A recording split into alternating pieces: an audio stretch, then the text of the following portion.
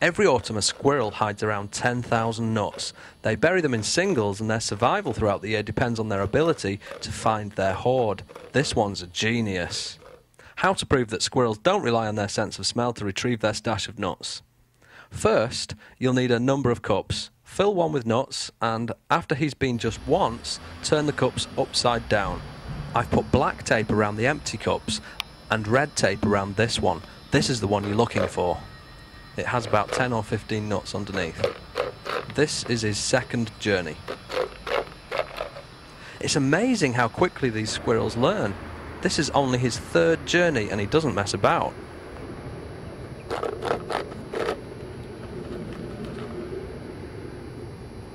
So, for the last 2 days, the squirrels have been coming and eating out of this pot where the nuts are. All the other pots are empty, and they don't seem to bother looking or investigating the other pots. Now, what I want to know is, if I switch the nuts over to, say, this one here, will they be able to smell the nuts under this pot? Let's find out. Half an hour later, and yes, here he comes along the rooftop. Remember, there are no nuts in the red cup. This is the one with the nuts in. What's happening here is evidence that squirrels depend on their spatial memory as opposed to their sense of smell. They bury nuts about 5 centimetres into the ground, but his nose here is just a couple of centimetres away from a hoard of nuts. They don't retrieve their hidden stash by a sense of smell, they're actually remembering the position of their hoard. He came back 7 times before sundown on that same day, and he always went back to the same position, even though there was a cache of nuts just a few centimetres away, but he never found them.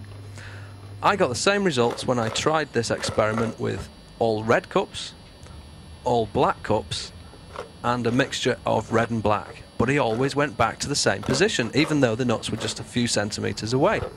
This amazing memory feat may have nothing to do with intelligence though. The key to recovering their hoard could be a simple ability to retrace their steps, like a tourist finding their way back to a hotel.